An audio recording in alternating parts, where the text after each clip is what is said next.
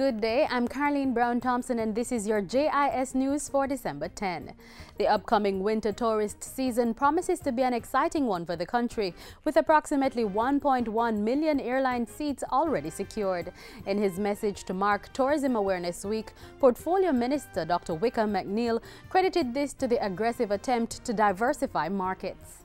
For the winter tourist season, we'll commence an inaugural non-stop flight from Moscow, Russia, starting on January the 1st, 2013, into Montego Bay.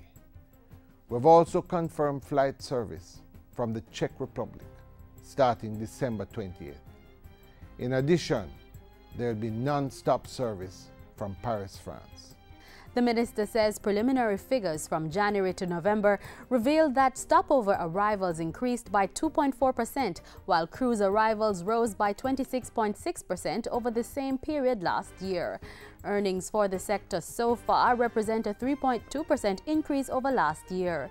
Tourism Awareness Week is being celebrated from December 9 to 15 under the theme Tourism for All for Tourism.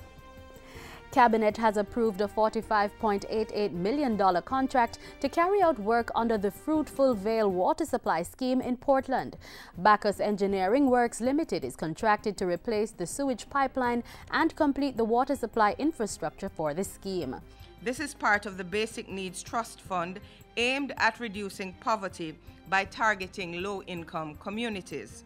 Fruitful Vale and surrounding communities have been without piped water to their homes for years. The project is being funded through a grant from the Caribbean Development Bank. 500 houses destroyed during Hurricane Sandy will be rebuilt by Christmas. The work is being done through a partnership between the government and Food for the Poor.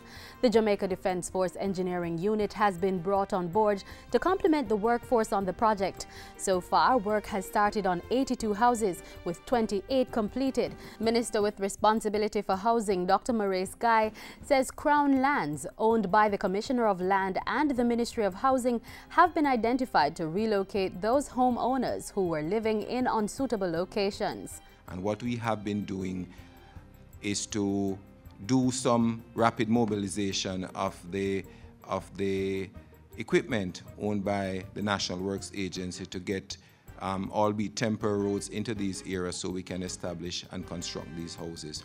Meanwhile, 5,000 homeowners whose properties were not destroyed have been issued with checks ranging from $30,000 to $60,000 to help with repairs. They are among 16,000 persons identified for voucher assistance.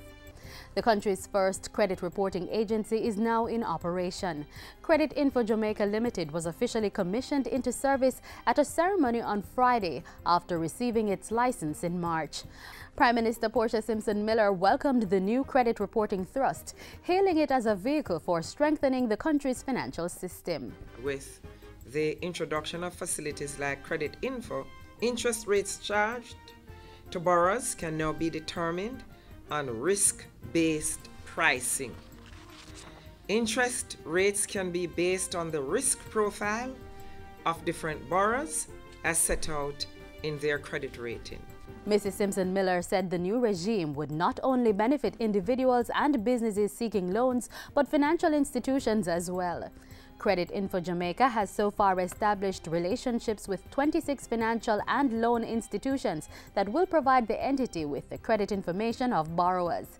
And finally, Prime Minister Portia Simpson Miller is encouraging Jamaicans to emulate the late Prime Minister Michael Manley's fight against injustice. She was speaking this morning at a floral tribute celebrating the 88th birthday of Mr. Manley.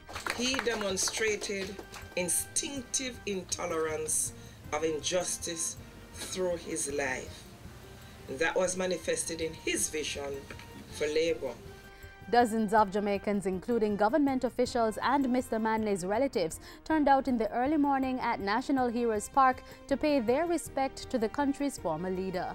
Michael Manley, the son of former Premier and national hero Norman Manley, died in 1997. And that's it for JIS News Today. I'm Caroline Brown-Thompson. Thanks for watching.